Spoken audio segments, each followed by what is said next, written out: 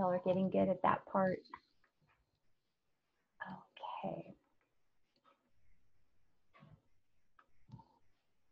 So besides Heather, has anyone else played around with their Nearpod account?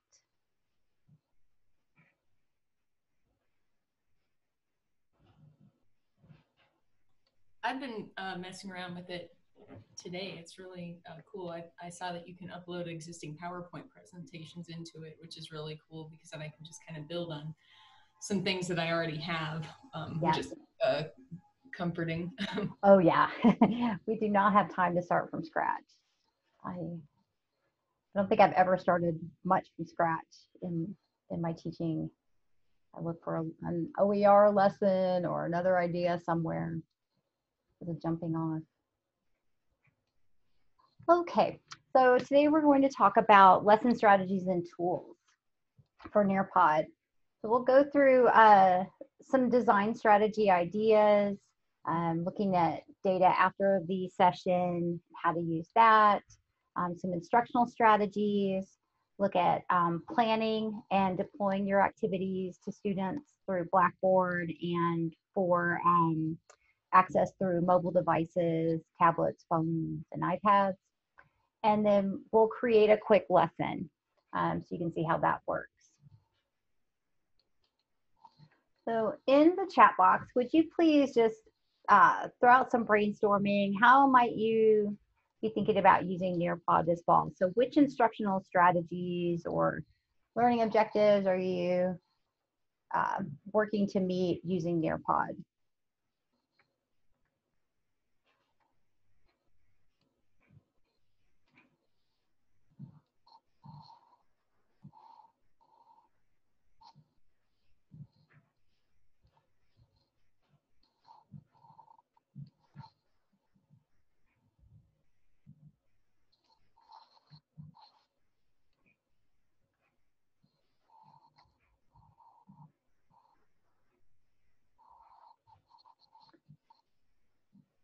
Okay, Heather, are you looking at during your live Zoom meeting or a live face-to-face meeting using Nearpod? I'm hoping to use it during my live Zoom meetings. Okay. So when I'm creating this first one, I've been trying to think about how I'm going to be on Zoom, working like through the Nearpod with them and delivering content in that way. I would suggest that all of your students, instead of going through Blackboard to access it, do that on their phone. Sure. Like, to do the Nearpod on a second device. So that you know from teaching, once you get a couple of things open on your screen, you're trying to manage a Zoom, things can just get lost. You can kind of get just lost out there in space. So I would ask them to use their phone or a second device.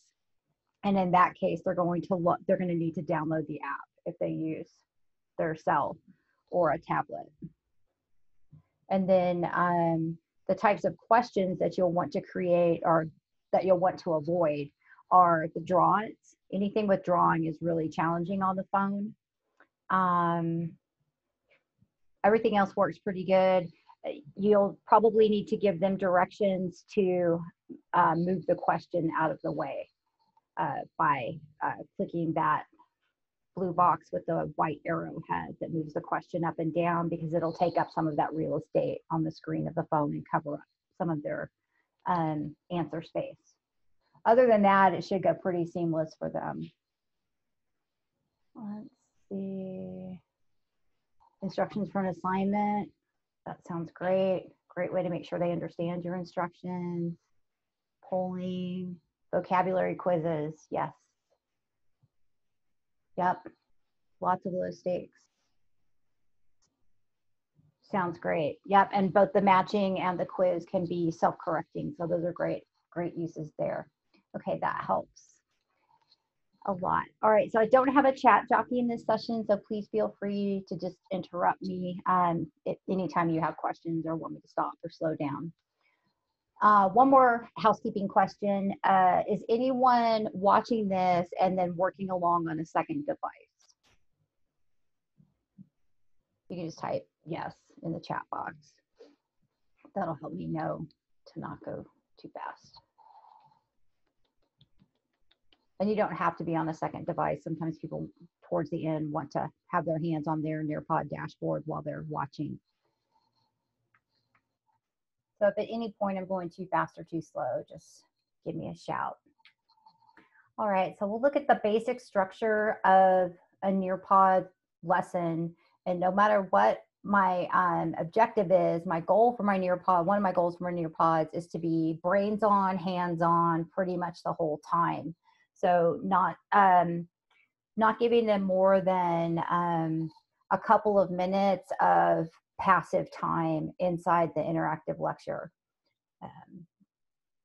You do not have to upload any slides at all. You can create a straight question set for Nearpod. So there's lots of different ways to use it, but the main thing is keep them working every couple of minutes. Don't give them time to check out, you know, during the video or anything like that, and throw questions in there to keep them engaged. As students are working, this is going to keep them accountable for their own learning. It's going to help them develop critical thinking and metacognate around all of the ways that they're taking in the information. Probably want to remind them at the beginning of your first few Nearpods to enable the note feature, even if they don't want to take any notes, because that will give them all the materials. So now they've got a study materials set, unless for some reason you don't want them to have that stuff. But it's a great way to like help them build a set of their own resources that they can go back and study through to get ready for your larger stakes exams. And you're going to get tons of data along the way that'll help you correct their thinking as they're working, so that by the time they get to those larger stakes exams, there's no surprises for anyone. Yay, here's Constance.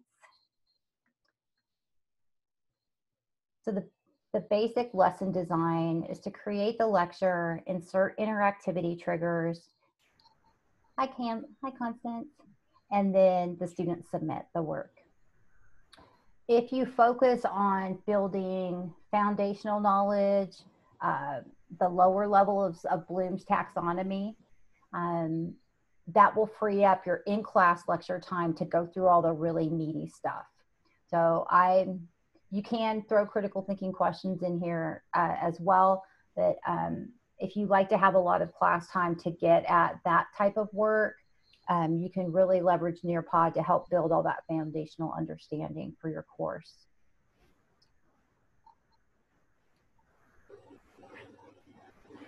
So it's kind of a cycle that I use.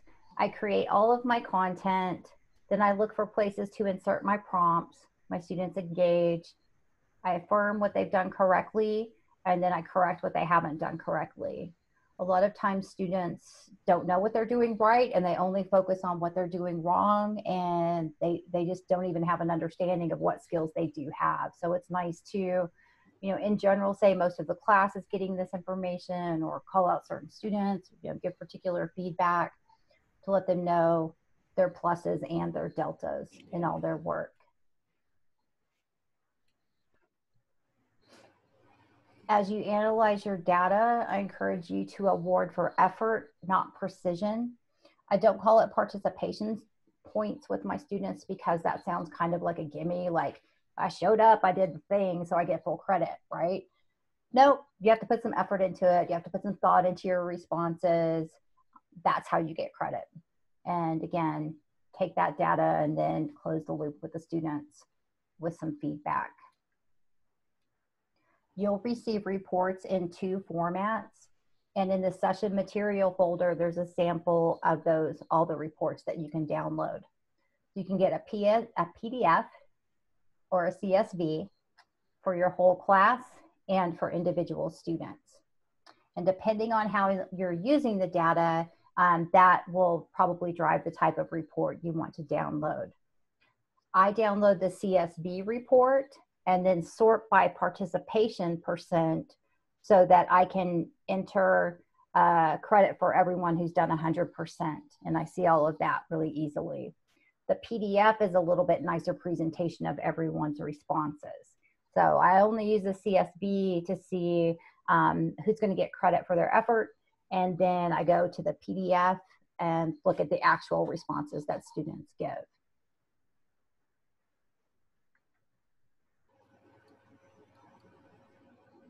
Okay, let's look at some planning considerations. So students right now, a lot of students are in online environments that did not choose to be. They're nervous about it. They're not sure if they can even be organized, or, you know, they haven't prepared themselves mentally. They don't have a lot of experience working online.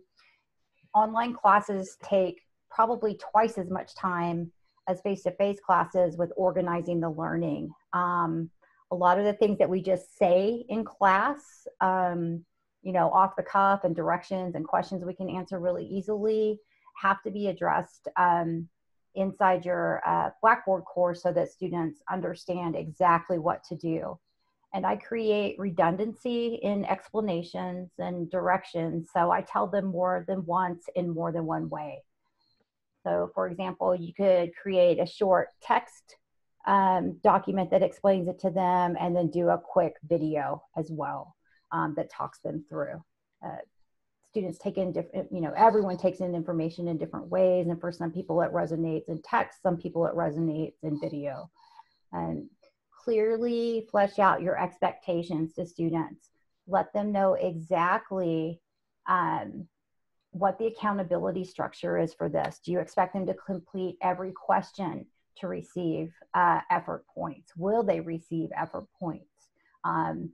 What are you grading them on? Are you grading them on the quality of their response, the length of their response, or just any response they give, you'll give points for? Help them understand exactly what their criteria is. You can set your Nearpods to have an expiration date, but the student doesn't see that. And the direct lesson link that integrates it with Blackboard doesn't show a due date. So you'll need to communicate that to students. And then also, will you accept late work? So if they don't do it on time, do they have a chance to make that up at some point?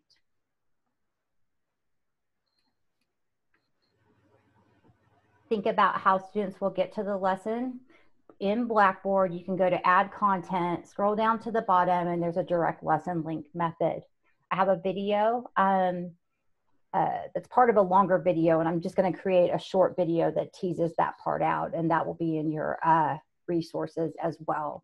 I just need to wait for Blackboard to come back up on that. But basically what happens is you click that, go to add content, click direct lesson link in Blackboard. It opens up a separate tab with your Nearpod account. You click the lesson you want to add from that dashboard. It does some little magic, and then it says, okay, your lesson is linked. Close this tab, and then go refresh your Blackboard page to see the lesson. So you close that tab, go back to your Blackboard lesson, refresh the page, and then it appears as a link. What's nice about embedding that link for students is they just got one place to go. They go into Blackboard, and it populates the lesson with their name. So just like it appears on Blackboard, which helps you find them faster in the gradebook, especially at the beginning of the term before you get to know their names and you get to know them very well. If they join from a phone, an iPad, or a tablet, they'll need to use the app and a join code. So even if they go through Blackboard on their phone, it's still going to ask them to download the app. So that's a direction to give them ahead of time so that they come to class with that app on their phone already, and you're not spending time in class having everybody download it. I have a student direction sheet that is in your resource folder that's editable. So you can add any directions you'd like to that. But it'll give you a little starting point to help explain to students the difference between joining with an app versus joining on Blackboard. And then we want to make sure that students understand the outcome of this. Nobody likes to do busy work. So share with students why this activity is important to you and how they benefit. So help them understand, yeah, it's only worth a few points. It's a very low stakes activity. You're going to have a ton of low stakes activities this term. They're all going to add up. So doing them all will benefit you down the line. And you're also going to see the types of questions and the content that could be on your midterm or your final. So, just help them understand how, why to you this is important for you to have them do, and what it's going to give them. Good so far? I can't wait till we're all back together in this single room and being able to do this. Okay, so my strategy for creating Nearpods is I start out in PowerPoint, and then any interactive slides that I want to use in Nearpod, I build them over there. I start in PowerPoint because PowerPoint has the online image library, and I can pull in. It has a bigger bank of Creative Commons images that are fair use than seem to be connected inside Nearpod with the Google. So I start in PowerPoint, create my slides there, import them, and then add into Nearpod as I go. So I make my whole presentation without one question on there. I don't even think about the questions or any content triggers that I'm going to add. I just go ahead and build the presentation like I was going to talk through it. Then I come back and look for places where it makes sense to add interactivity. One of my strategies is at the very beginning of every lesson, I start with a collaborate so that everybody is getting to connect learner to learner from the very beginning. So that kind of kicks it off with some engagement, and they're seeing each other's responses. It could be a check-in question, or it could be a content question. But I do like to start with something that gets them learner to learner connected from the very start. Flipgrid is now integrated with Nearpod, so you could kick it off with a Flipgrid even and have them be able to see and speak to each other from the very beginning. And then I come down and just start looking for opportunities to add content. So here I think, so they did a collaborate, they go through a couple slides, I'd probably narrate this one, have them engage with content, and then maybe ask a question right after that. Or now that we can do videos with questions, I would ask the questions inside the videos. So I break it up so that they are not passive for more than, really, if you can break it up in 5 to 10 minute chunks, that's optimal. Keep them moving quickly from activity to activity and no downtime within here.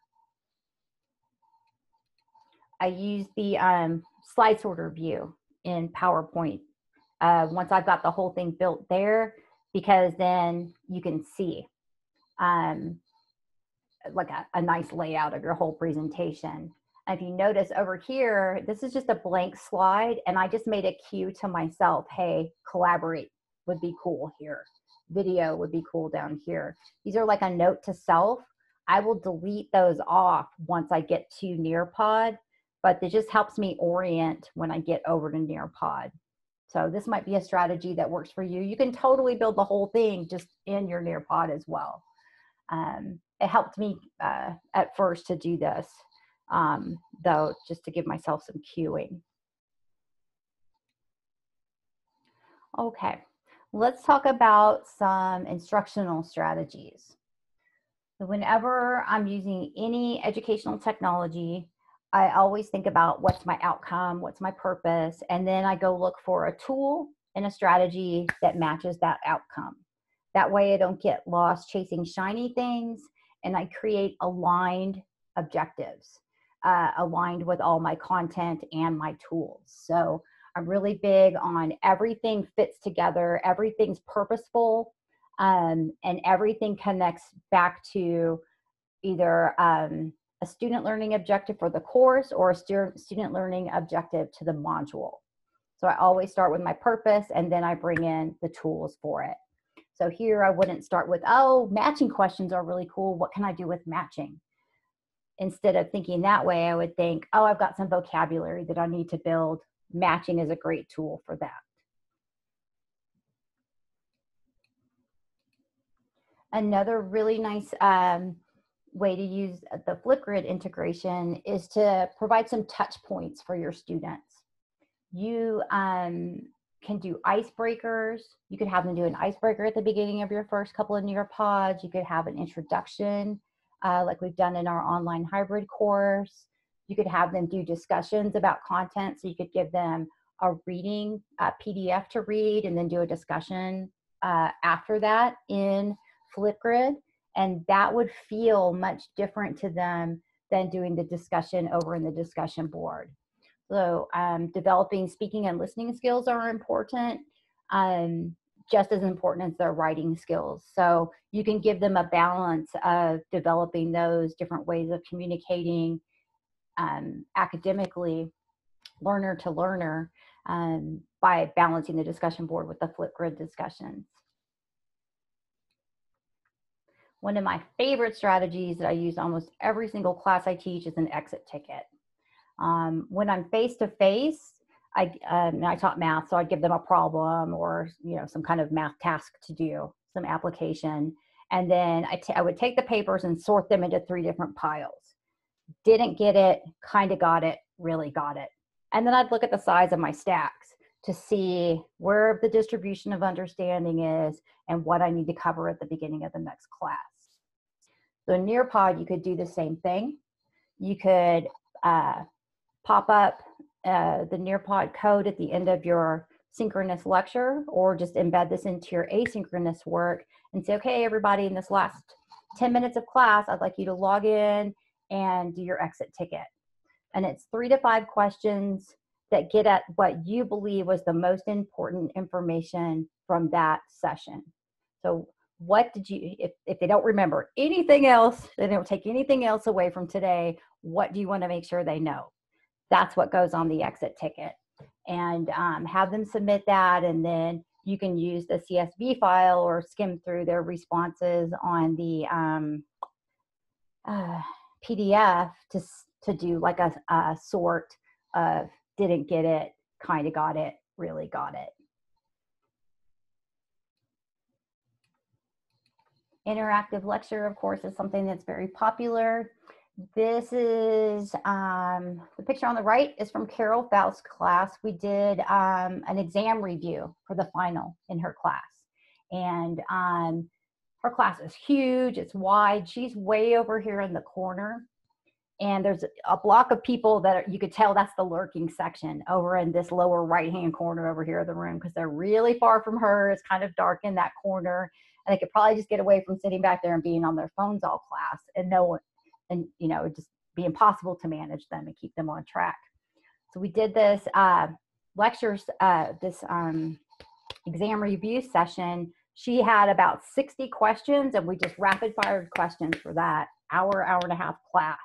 And it was awesome. Every student in there was just on it the whole time. They were fist pumping, they were high-fiving each other, they were asking questions. She's getting data about, she sees all their responses as it's coming in, so she can see who's really confused. She can see which questions she needs to go back and cover. She needs to see where she needs to spend some time, point them to some more resources to get ready for the final. So in an asynchronous environment, you could do the same thing. You could just create an entire block of questions, and this is your study guide for your final.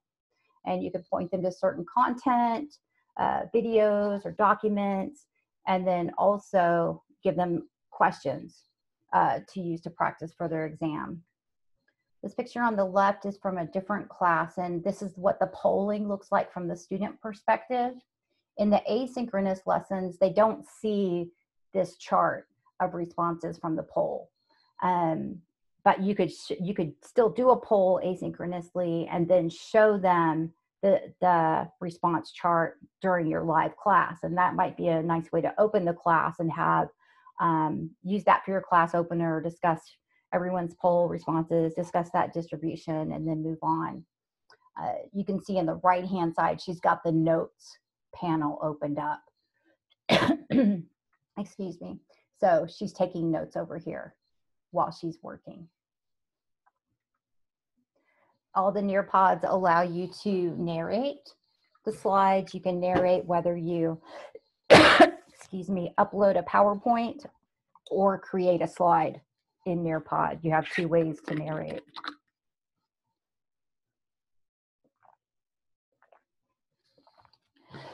Excuse me. Another one of my favorites is flipping the class. It seems like I never had enough time in class, that my classes went really fast. I always wanted to do more than I had time with my students. So I flipped my classes. Goodness. And I would have them do independent work before they got to class that I didn't want to spend any time on during class. So like Kevin's saying, to use to build vocabulary. Awesome. Then everybody comes with the vocabulary they need for the class that we're doing that day. So I've front-loaded information to them. And then when they get to class, they can spend all that time collaborating, working in breakout rooms, doing interactive stuff with me on the whiteboard in our whole group. And I get to spend time with them on all the meaty stuff, on all the higher order thinking skills. And I feel like I get a lot farther in my face time with them. You can also use it to activate prior knowledge. So maybe you're trying to make some connections more explicit to them, or surface some connections that they have to the content that you're going to teach that day. So thinking about how does that relate to something in their life or something they may have had experience with in another class, front load them with that so that their head's in the game when they get to the class that day. So those are some quick strategies that don't take a lot of time to implement, don't take a lot of time to manage, and they'll move learning forward in lots of different ways. Does anyone have any questions so far, or any discussion points around designing or strategies for class?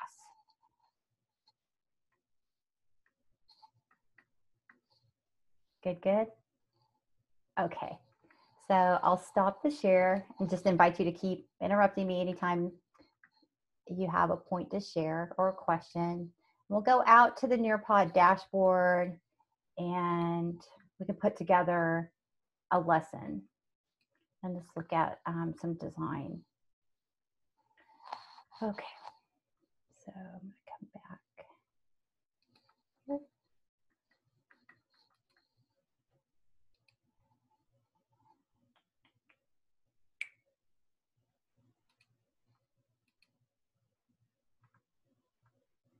Okay, so I'm gonna go ahead and share my Nearpod screen.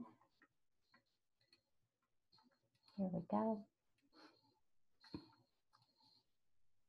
Okay, so I have lots of folders with content organized in there, and then I've got some loose lessons down here that I haven't organized yet. These are practice ones that I'll probably just delete off. You can create a folder for your classes, and you can even create subfolders inside your class, inside each folder. The way you would create a folder is to hover over the 3 dots, then click Add To. Here's where you can share to the school library. And then here's where you can create your own folder organization. You can add to existing folders, or you can create a new folder over here. And then once you do that, it'll take you to that folder with your item in it. So to create a new lesson in Nearpod, I start here. It has a Google Slide integration, but I was not a big fan of that functionality over there. And I love Google Slides, but I didn't love it with Nearpod. So I'm just, right now I'm sticking with using PowerPoints. That might change. You're gonna need to give your lesson a title. It actually won't let you save and exit out until you give it a title. So go ahead and do that. Today's the 13th. You can add more information, but that's not required. And the only thing your students see is the title. They don't see any of that description text.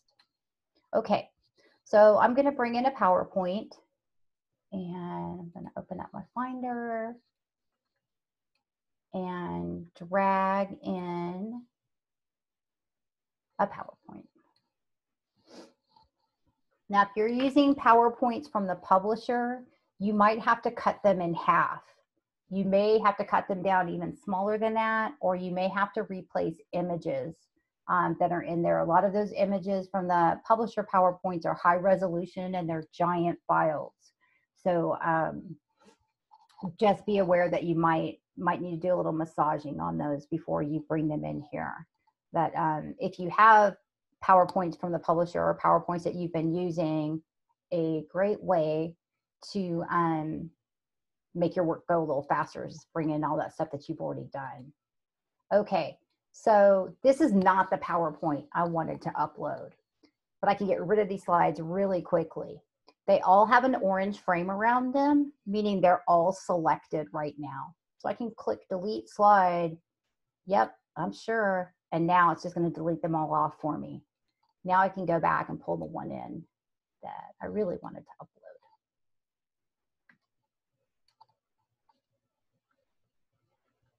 And here we go. It's telling me it's processing over here in the lower right-hand corner. While those are processing, let's look at adding a Nearpod slide. So a Nearpod slide is going to have different functionality than the PowerPoint slide. The Nearpod slide is in content, and it's right here with slide. You can change the background. They're kind of limited, not a lot of fancy background. So that's another reason why I like to use the PowerPoint. You have different layouts. You could add an image to the background if you would like. You can change the layout, and you have lots of options over here. You could have just one element, a title, 2 columns. So you could have text and an image, or text and a GIF, text and a video, or you can have 4 elements, and each one of these could contain something different. So each one of these quadrants here could contain text, video, image, and GIF just on this one slide, and then you could narrate on top of it. That would be a lot going on in one place, but just know that you can do, you have some flexibility inside here. I'll go back to the, let's do this one. So I use this one. So you can add your title. You could add some text.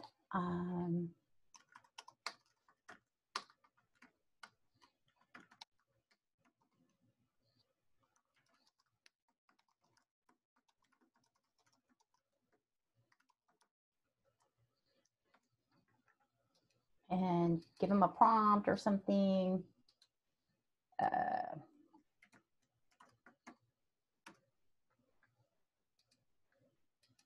Just making this up as I go along. Oh, didn't like that file. I've never seen that image come up. That's interesting.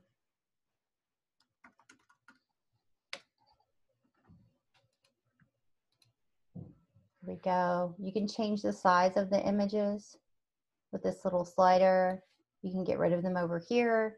You can do a little bit of formatting on the text, change the size, change the justification, bullets, numbers, or get rid of it. And then if you would like to narrate your slide, you click audio and then click audio recorder. Now I'm noticing with some instructors that up here in their URL bar, they'll have their microphone is not enabled for Nearpod, and they'll have to go up and enable that. So if you can't get it to record, you're not seeing that option, look at the settings for this website, the Nearpod website, in your browser settings.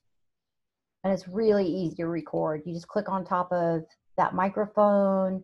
You can see that it's picking up your audio. You see the seconds ticking off as you go along. Stop it here. One thing that I noticed is that I inhale before I start speaking on these recordings. So I bring my slider over as far as I can to cut that off. And then I also hear my click when I click on the microphone. So I always bring my slider over, and then it gives you like an extra second or 2 at the end. I trim that off. So it gets rid of that dead space at the end. you have to save the audio and then save the slide. It's a two-step process on audio. If you exit out of here without saving the audio, you'll lose your audio recording. If you want to re-record, you just click the bin icon and then re-record. When students, if you allow students to respond orally to the open-ended questions, this is the exact same tool that they see. I'll go ahead and save it and exit out. And now I see that I've got some narration on that slide. I see the narration bar and I see my actual slide that was created. And my other slides have finished uploading. And then here's those big cues to myself. I want the collaborate to be way at the beginning. I might put it after this prompt. So here, if I've got a key to myself to add the collaborate, and I can add content 3 different ways. I can use this add slide, and I'll see the content tools and the activity tools menu. This bar is persistent. It's like a frozen header row on a spreadsheet. So if you have lots of slides, as you scroll down, this will always be here. This will always add your slide at the very end, and then you'll need to drag it back up. This button and this button do the exact same thing. Same content menu, same activities menu. Again, that one will add all the way at the end and you have to drag it back up. I didn't like dragging mine around, so I use the third method, which can be a little squirrely, so you've got to be patient sometimes, but for me, this is the fastest way to build. I click in between slides where I want to insert that content or activity, and I see a horizontal blinky blue line, and then I click add slide, and the kind of slide I want to add is an activity, and I would like to add a collaborate.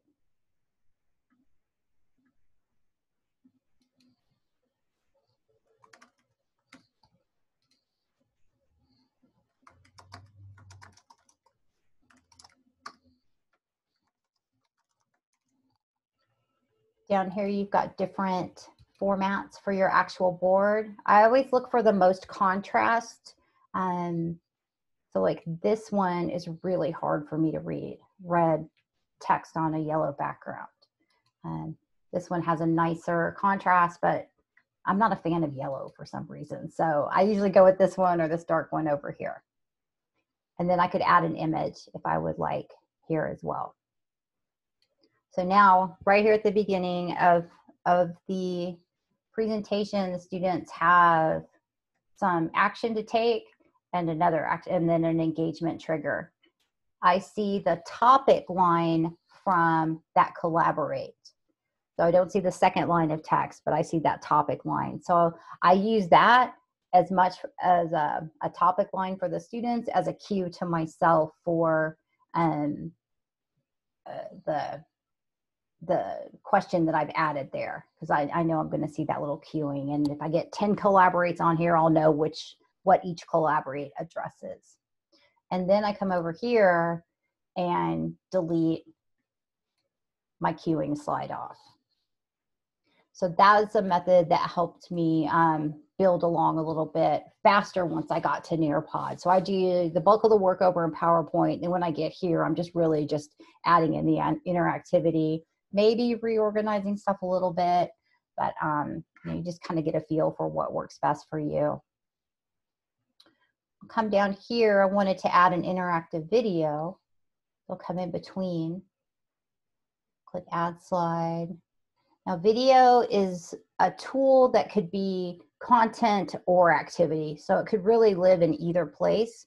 And there's also a shortcut on your main dashboard to create a video without even going into this section. So if you only wanted to do an interactive video, you could use that shortcut. It's stacked in those tiles with the create the lesson and Nearpod, create with Google Slides, and the third option is create a video. Or you can add it in here. But it lives in content even though we're going to add activity to it. think they should have put that in both places, but they didn't. Okay, so I don't have anything in a video library. I do all my linking from YouTube. Whenever I create a video, I upload it to YouTube. I either make it public or unlisted, collect it in a playlist, and then use the link over here. You can upload a video from your Drive, Dropbox, or OneDrive, but there's a size limit on it. When you upload from YouTube, you won't hit that size limit because it's not you're not uploading from YouTube, you're linking from YouTube. So it just looks at it like a link. So it can be a 5-hour long video. You would never do that, but it could be a long video, much longer than the videos that you're allowed to upload. So I'm going to go over and just grab a URL. I come down here to share. Now, one thing I found out is that if I want to skip a video up, like you can start videos like halfway through, go to the share, and then you've got a timestamp where you could share that link. And when someone clicks the link, it starts them at a certain point. But that doesn't work in Nearpod. No matter where you're at on the video, even if I use this and it modified my URL, it still starts them at the very beginning. So if it's your own video and you wanted them to start halfway through, you could cut a piece of it off in your either your studio.youtube.com, they've got an editing tool, or you could pull it into another video editor and cut that down for them. So I grabbed the link, and I'm going to come back to Nearpod, and it's much faster for me to add the link than try to search for videos. If you don't know the exact title, it pulls up a lot of random stuff because there's so many videos on YouTube. This is the fastest way to go right where I want to go. I still need to click search. It's here, but it's not embedded yet. I have to click on top of it to select it. And that's saying that I agree that I want to show this video. So I agree, that is the video I would like to show. So I'm going to come down to the lower right-hand corner and click save. Now at this point, I could just save and come out if I don't want to add any questions, or I could go ahead and start asking questions here.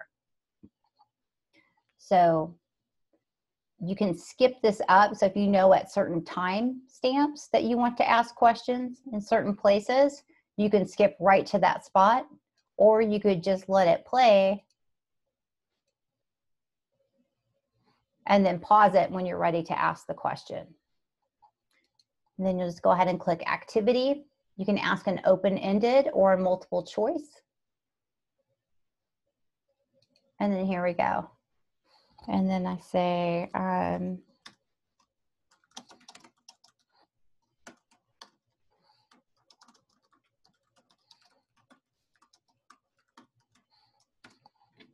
and then click save. You have a lot of characters. You can write a pretty long question here. Then I could skip it up myself or let it play. I could go back and edit this question. I see my question here. If I'm good to go, I just click save. Oh, I'm missing something in the chat box.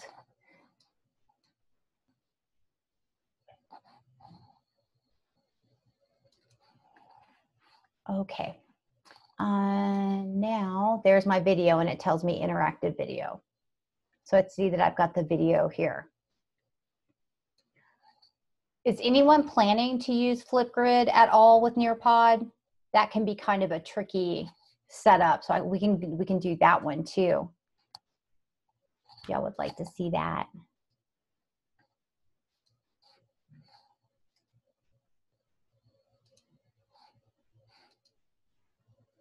Oh, no? All right, I'll do it anyway, and that way it'll be on the video.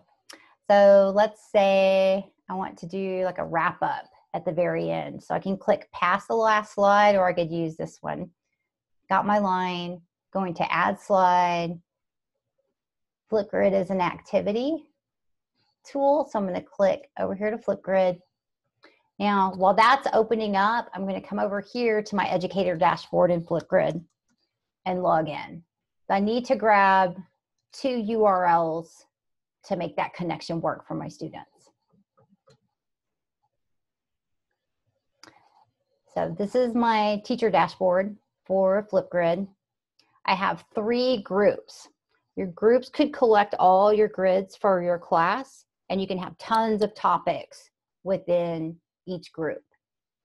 So I'll just grab this one. I'm going to click on the name of that group, and I have a URL at the top that has the word group in it. I'm going to copy that, and that will be the teacher URL. Now you'll see the word grids in their sample here, but they just changed grids to groups on the other page. So if you have that, you just want to remember that you need the group. So first we're telling Nearpod, look in this group, and inside that group, I want you to pull this video. And we'll get that URL right there on this share button. So this is the join link that you would give to students also. So I copy that, come back over, and that's the student URL. So this is telling it, look in this group, find this topic. And I click add. And it's done its magic. Now there's the Flipgrid. Are there any other types of content or activities that y'all would like to go through now that you haven't played with yet? I want to try here first.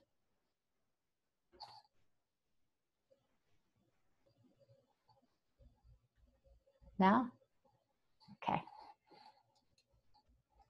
So let's look at ways to preview your lesson. So you have a few different ways to look at the content. You can first just select one of the slides if you only want to look at one of them, and then come down here to the left of the Save and Exit button and click Preview. Oh, I see stuff in the chat. Let's see, can't think of any. Thank you, Kevin.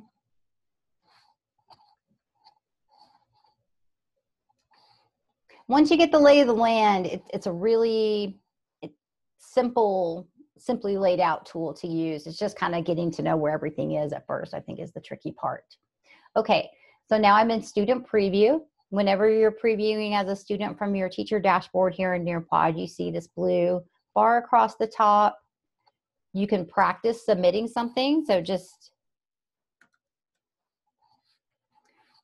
you can see how that works for the student. You can practice throwing in an image.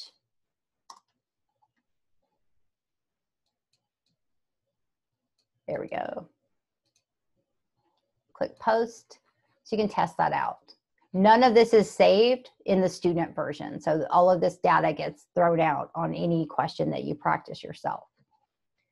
The little heart, students can click that to show that, oh yeah, I feel happy too. Over here in the upper right-hand corner is the way that you exit out of student preview. There's a teeny circle with an X in it. It lights up when you hover over it. And now you're back to your main view. Another way you could view is just to, if you wanted to see the whole thing from beginning to end before you leave your dashboard, you could start back there at the beginning and then just start clicking through. So you can listen to your audio. There's a collaborate. So if you want to give it a spot check, you can do it that way. And I'll show you a third way to check it. And this is the one that I do before I launch.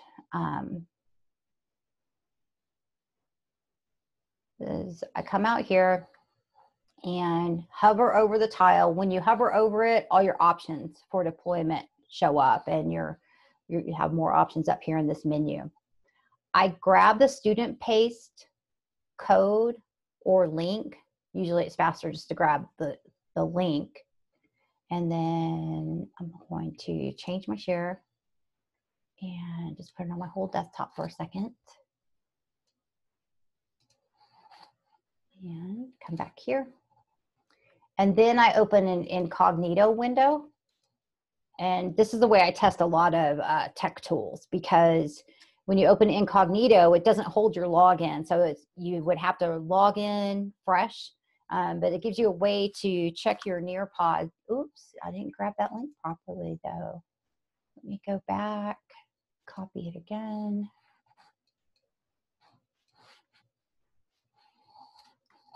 There we go.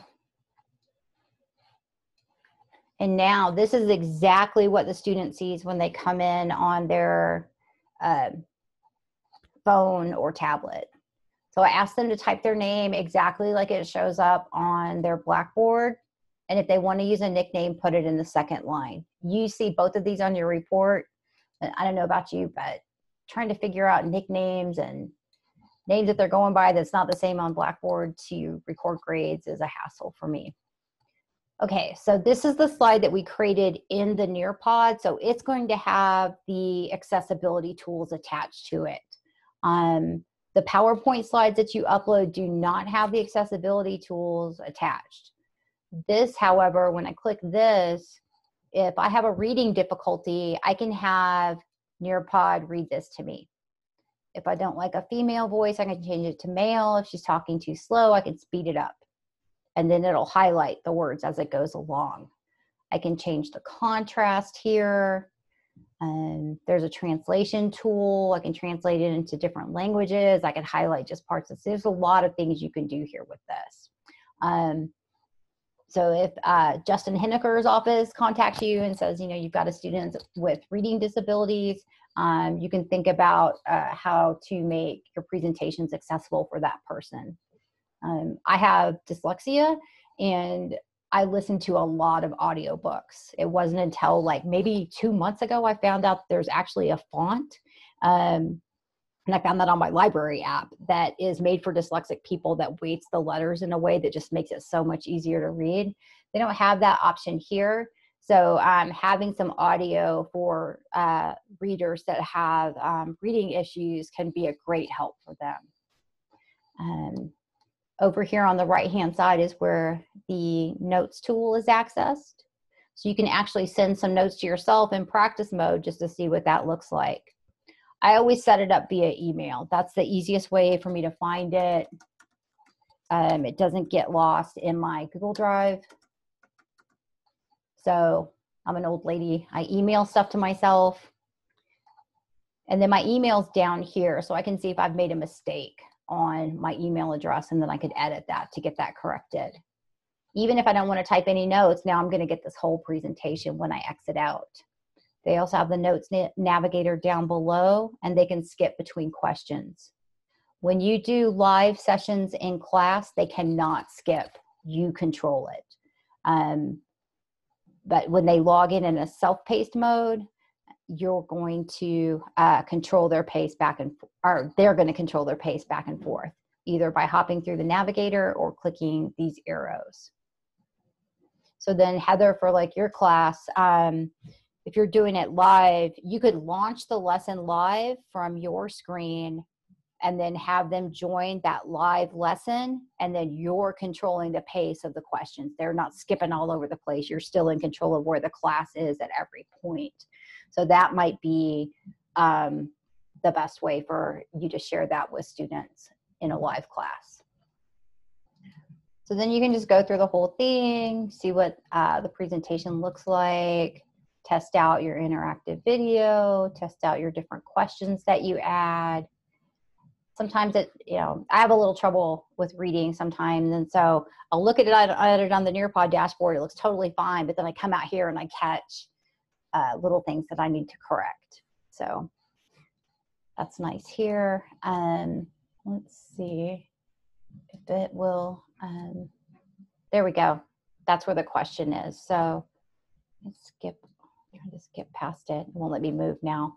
So when they hit, they'll play along, and as soon as they hit that question point, they can't do anything else. Question pops up, covers up half the video. They type their response.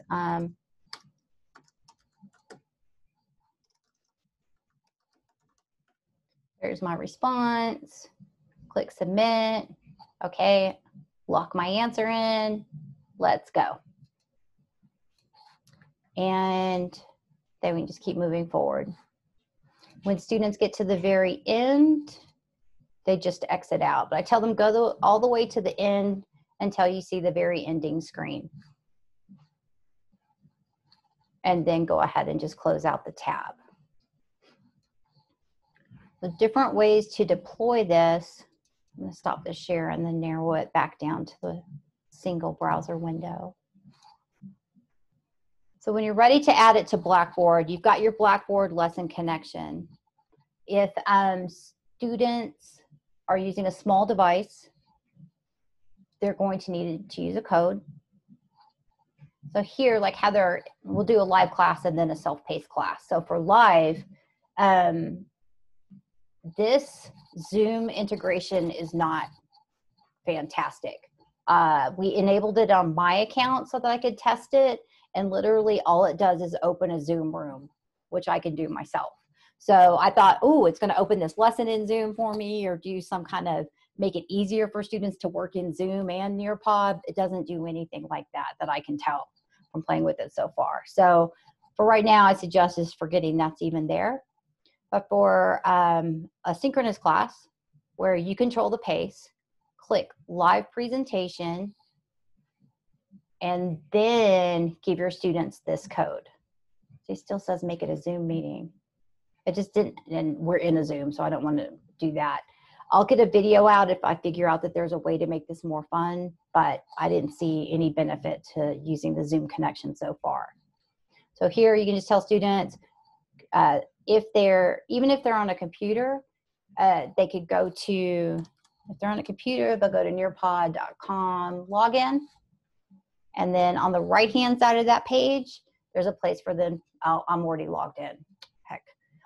It'll split the page, and it'll have a teacher login on one side and an enter with a code on the other side. So you just tell them to enter with the code on that side.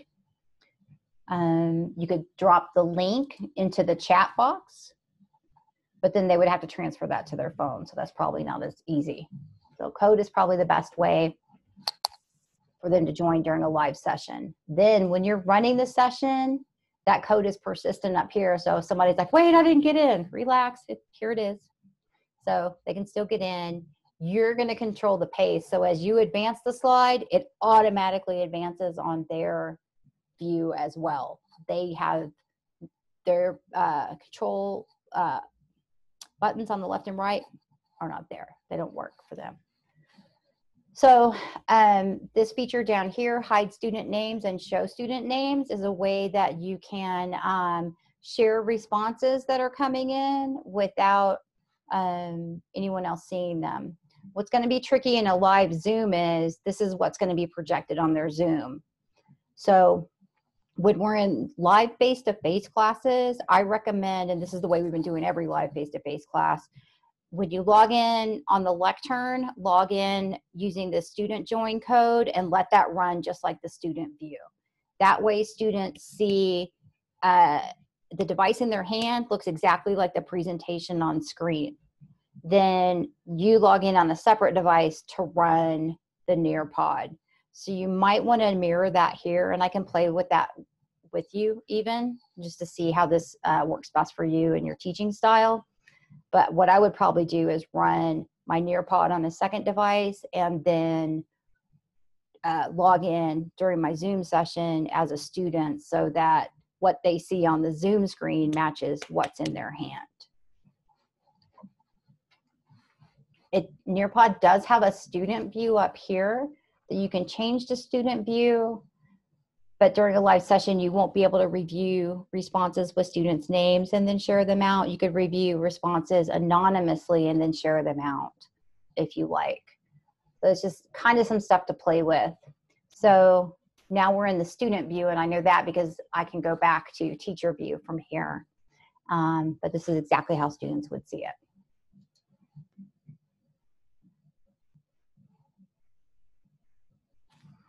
So now I'm back in my teacher view. I'm still in the live session. To get out of that, you click this little arrow in the top left corner. Yes, I would like to leave. So for launching self-paced lessons, students who will complete this, who'll come into Blackboard on a phone or a tablet, will still need the code. So you can add your lesson in Blackboard as a live lesson or a self-paced lesson. But any student who's on a small device still needs the lesson code from the student paced. So I'm here in student paced lesson. I can share this one that's already been generated. If I want to separate my data and keep different class periods separate from the same Nearpod, I'll launch a new one. And this generates a completely new code, a completely new URL, and a completely new report in my report section. I see that I have require student submissions turned on. I have that turned on by default in my lesson settings on my dashboard, but I can override that here. I leave that on to help students get all of their effort credit. So I'm like, you need to complete 100% of the questions, and this won't let them leave until they do that. I can change the number of days that this is active. So if I only want them to be able to work on this for a week, I can restrain that to a week, or I can move it out using the arrow up here next to the month on the right-hand side, all the way up to a year. So you have a lot of flexibility with the amount of time it'll be available, and then you just click your ending date. Click apply, tells me how long I've got it active for. I can share this join code. So on my Blackboard, I like to have the join code for a small device, and then the embedded lesson or the link below it. And that kind of covers all the bases with students getting into the Nearpod.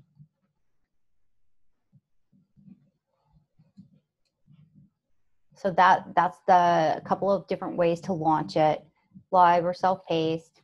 You can go back in and edit. You can preview from here as well. Any questions on launching the lesson or managing it during your sessions? And again, I'll have a direction sheet in your resources from this session today that you can share with students. You can edit it any way you like.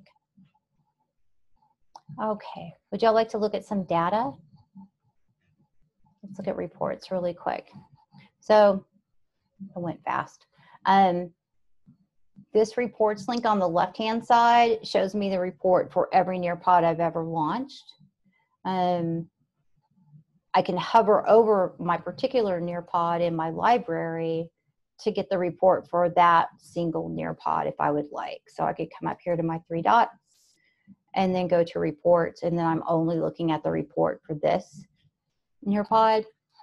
I usually just come out here and I look for the report that I would like to download. And where's that one? Here. When I click on top of it, right below, I see all the sessions that have ever been launched for that Nearpod and how many students participated. So I launched this once on the 24th at 7 p.m., tested it, figured out I had some more work to do, launched it again the next day, made my edits, had a look at it, it looked good. So then I went ahead and launched it for my course. So that's why I have 3 different reports. These only have 1 person in it. That was me testing it. To get into the report, you just click here or click here on the title. In your session materials, there will be some sample reports, and I'll open those up really quickly just to show you what you'll see. So open them all. And you can get CSVs or PDFs. I download both. Or I download the one that I need depending on what I'm going to do with the data. Okay. Let's see on my Finder. So let's start with a whole class report. So I downloaded as a CSV. You need to do a little massaging to make the data readable. You know, CSVs don't have any formatting. There we go. It's coming up slowly. There it is. Okay. So I blinked out all the names on this report, but you would see in this first column the name they enter in the first row, or their pre-populated Blackboard name shows here. Other is the nickname. Date is the day I launched it. Join date is the day that they completed this activity. So what I usually do, you know, I can sort by completion date. If I have an activity that's open for a long time and I'm grading every couple of days, then I'll sort by completion date. And I remember the last time I checked this report was on the 4th. So who's done any work since the 4th? I know that those are the folks that I need to go over to Blackboard and enter their effort score on. Or I sort by participation in descending order to see who's completed 100% of that activity. Now, sometimes folks miss, like, students will miss like one collaborate or one question, and you know, for here that was a third of the activities. So I kind of give it some wiggle room in my grading when they're very new at it. It just depends on like how you're structuring it. I might go back and say, hey, you need to redo it. You missed one of the questions, that kind of thing. But you see everything here. Then you see all their responses, and this is just too messy for me to try to read. So that's when I go to the PDF. I'll open that one next. The PDF is nice, nice way to look at their responses. Oh my gosh, I thought I deleted names off here. Okay, so I see how many students completed, participation on the quizzes, how did they do? See their participation score here.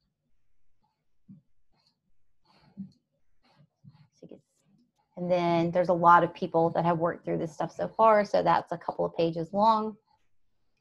For the Collaborate boards, you click here on Class Board and it opens up an HTML file that shows you the board. So you'll see everyone's responses. See, oh, we've got some hearts over here. 3 people like this response, 3 people like this one. On your teacher dashboard, you can sort these to show by number of likes and by number ordered. And you can also moderate them during live sessions. So, you know, some instructors would say, oh, I only want the correct answers to show up. So I'm going to moderate it and delete off anything that's incorrect. I like to show incorrect answers and then try to have a discussion around that to help the students tease out which answers are accurate, which ones could be changed to become accurate. How would you reword this to make it a complete answer, that kind of thing. So that's what the Collaborate board looks like. Oops, on the report. And then as you go down, this might be helpful to you, Kevin. On the matching pairs, you see how many matches you have. So I have 4 on this question. There's 4 matches. If it takes them more than 4 tries, I know they had trouble. And then it tells me if they completed that activity or not. So this person had trouble, but they just went out. They didn't click again until they got them all right. So you can use this data as cues to persistence, cues to accuracy. You know, there's sloppy mistakes, and then there's, you know, honest mistakes. So you get to know your students and kind of who makes which kind of mistake. But this also helps me see, man, if it took everyone a lot of tries to do the matching on this particular question, then they're having trouble with this vocabulary term or matching this concept. So that gives me good data as a teacher about what I need to loop back around with. This is a poll question. Here's the poll question that I answered, or that I asked, and then here's everyone's selection. So I see their names, what they selected, and then I see the overall distribution over here. So if you ask a poll in a self-paced activity, which this is a self-paced activity, I would cut and paste this image right here on the far right. It's not showing the whole response. I'd have to probably massage that a little bit, but this would be a way to share out the poll results at the beginning of the next class and use this as maybe a jumping off point for that day. And here's an open-ended question. And I see their whole response here on that open-ended question, which is nice.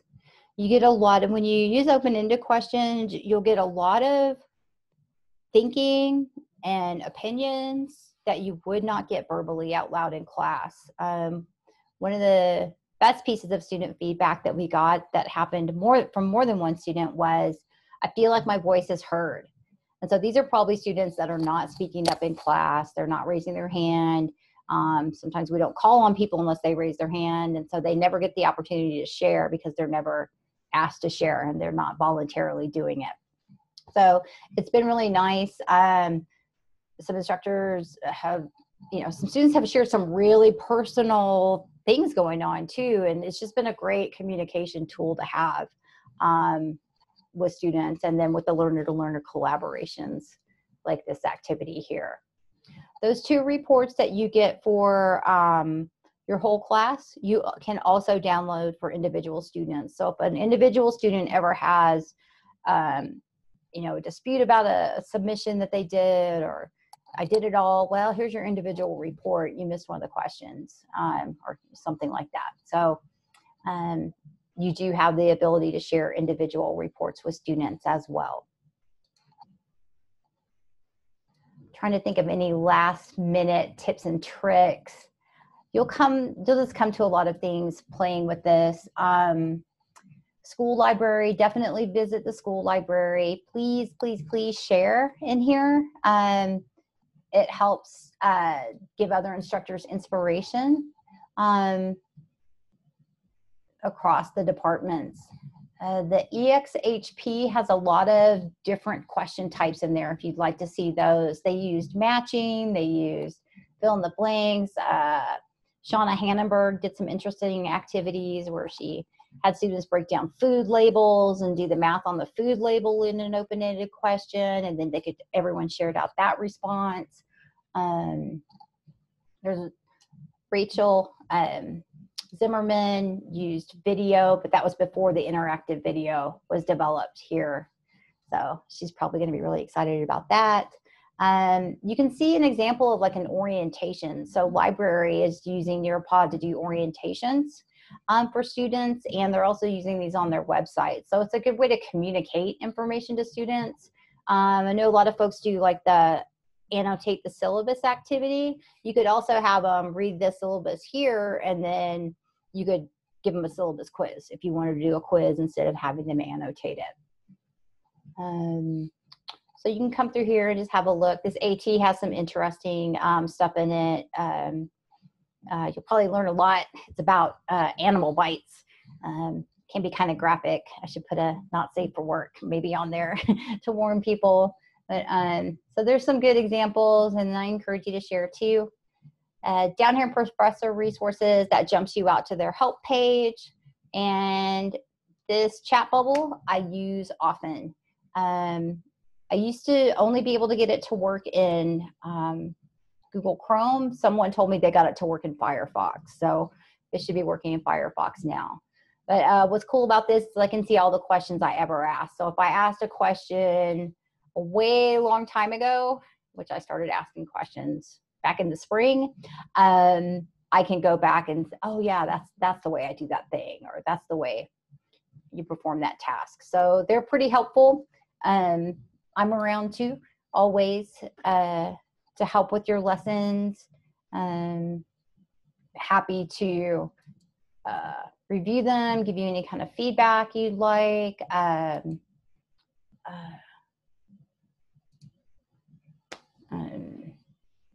Help you with ideas, help you match strategies, tools, anything I can do like that to be of help. think that's all I have for y'all. We've got about 9 minutes left. Is there anything that I could show you or anything you'd like to test out here while we're all together? Feeling all right? I can't think of anything. I think I just need to start it, and then I'll probably have more questions. Or Yeah. a good primer, but I think until we get into it, or I get into it, I won't have questions. Okay, thank you. Or at least I played with it. I played with it a little with you, and so I have a couple real basic assignments. So I'm ready to go more on it. But somehow I got logged out now, so I got to figure that out again. There's a forgot password link on that login page. Click that, and you should get it. It takes it about 10 minutes, I think. If you don't get it, let me know, and I can reset it again. Okay, thank you. You're welcome. Gotta go deal with flooding basement. Oh, that doesn't sound good. Not a big deal. Bye, guys. Good. All right, bye-bye. All right, well, we can go ahead and break now. And thank you for coming out. Thank you for trying Nearpod. I'm super interested to hear like how it goes, how your students like it. So keep me posted. And I hope you have a great afternoon. Thank you. You too. All right, bye-bye. Thank you. Bye-bye, Dorothy.